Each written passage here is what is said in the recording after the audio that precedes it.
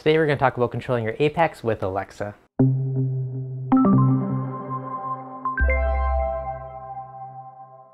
Hey guys, Devin with ReefDudes. Now today I want to give you guys kind of a preview of some of the cool stuff you can do with the new Alexa Apex integration. Now I'll just throwing this out at the time of releasing this video. It's still at the beta and a side program, so it's not quite released into the wild yet, but it should be soon. So give you guys kind of a cool few sneak peeks.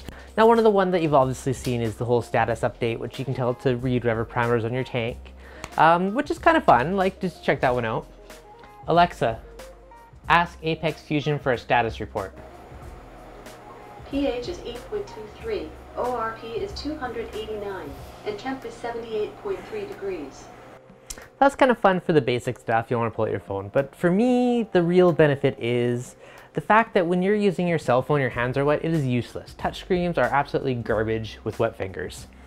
So when you're doing tasks on your tank and you need to turn something on and off, for instance, I just have my hands in the tank, I feel like cleaning my skimmer, if I have to pull out the cell phone and try and fumble through all those things, one, the Touch ID on the iPhone sucks if your hands are wet.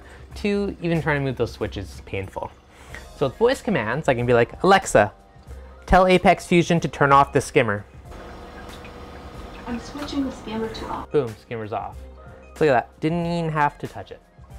Or what if we want to empty our turf scrubber? We don't want to turn off the flow valves to mess with our settings. Alexa, tell Apex Fusion to turn off the reactor pump. I'm switching the reactor pump to off. And off. So tons of stuff like that. So you can control all these little things without having to mess with your settings, your schedules, other stuff. Now one cool thing is you can ask her to turn something on and it will flip your switch in Fusion to the on position. Or you can ask her to restart it, which will turn it back on instantly and kind of bypass stuff with a delay. So right now my skimmer, I think it has a 3 or 5 minute delay when I turn it off to back on. So if I ask her to restart it, it'll turn on right away and bypass that delay script, which is pretty cool for cleaning the skimmer cup and put it back on. So Alexa, tell Apex Fusion to restart the skimmer. I'm restarting the skimmer.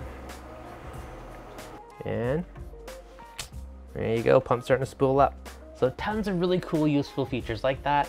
It's going to make maintenance that much easier. Same thing, if you want to turn off a pump as you're doing maintenance, you don't have to pull out your phone, you don't have to reach in your tank. When your hands are wet, this thing's going to be a savior. So really digging it so far.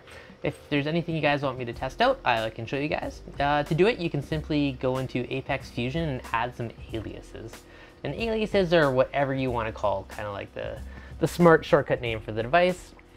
So these are all your commands that you can use to control. Now if we look up on the right hand side, up at the top here, this is where all our inputs are what we want to use in our newsflash. So you can put anything you want here. Ideally you don't want to keep it too long because no one wants to sit there and listen to 30 items being listed off. You really only want the few kind of main essential things. Now if you want to get really fancy and do a whole sequence of things, you can use stuff like one of your feed modes.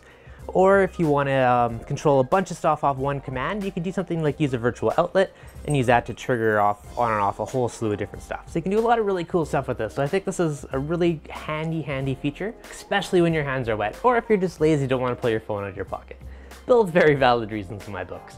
So if you guys enjoyed this, as always, smash that like button. If you're new here, make sure to subscribe. If you got any questions, you want me to test out anything, or forgot something for you guys, let me know in the comments below. I'm always here to help, guys. All right, so hopefully you guys enjoyed that. I'll catch you guys on the next video.